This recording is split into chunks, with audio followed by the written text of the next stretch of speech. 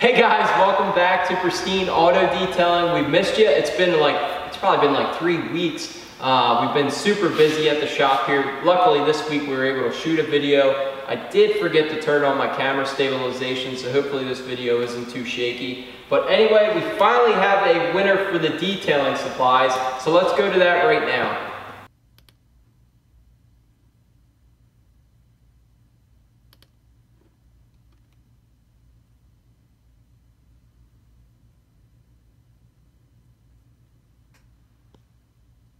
Congratulations, Braden, for winning the detailing supplies. I'll find your comment in the last video and just respond back with our email address. If you can't find our email address, it'll be in this video's description. Just look below. You'll see it, chatpristineauto@aol.com.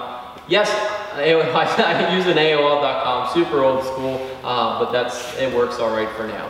We're also going to be doing a giveaway on this video, so hashtag Pristine below. Just comment below, say hashtag Pristine to enter to win. We got some cool stuff in the shop here, some nice shirts finally came in, some detailing supplies, some tools. So we're going to try every single video to do a giveaway because I know that you guys enjoy it. We'd like hooking you guys up with anything that we can.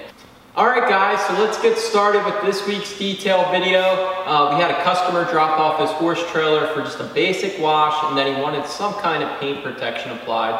So we ended up giving it the basic wash. You'll see the soaps that we used and the pre-rinse foam that we used in the video. But I wanted to note with the Gyeon wet coat that we applied, the paint protection, to make it easier to clean for him throughout the summer. Typically lasts like 3 months on a vehicle. On trailers and RVs, I don't really know how long it lasts. It might last longer depending how much they use it, and if it's garage kept. It's hard to tell, but it's way easier to apply than a wax. You just spray it on very, very fine and then power wash it off. One thing I will note, like us, we had to do it out in the blazing sun because we didn't have it. The Honda doesn't hook up to horse trailers too well. We didn't want to tie up the whole garage bay for the whole morning. So we did whip out the ladders and we split it up in sections with the Gyeon wet coat because you want to make sure it doesn't dry onto the surface. Whether you're doing your car, your toy haul, or whatever you're coating with the Gyeon wet coat and you're rinsing off, make sure you split it up into sections. Even if you're doing it in the shade, I would still split it in sections. Like if you're working with cool paint, you're doing it in the shade, I'd maybe just do the whole front end. And then work your way from top to bottom. So always start with your roof and then work your way down because it'll mist all over the place. It'll mist places you didn't even think you sprayed. So make sure you rinse all the surrounding panels when you apply it. But anyway, if you have any questions about this detail, feel free to leave me a message, comment below. Make sure to hashtag Pristine to enter to win for the giveaway. And I hope you guys enjoy this video. Thanks for watching.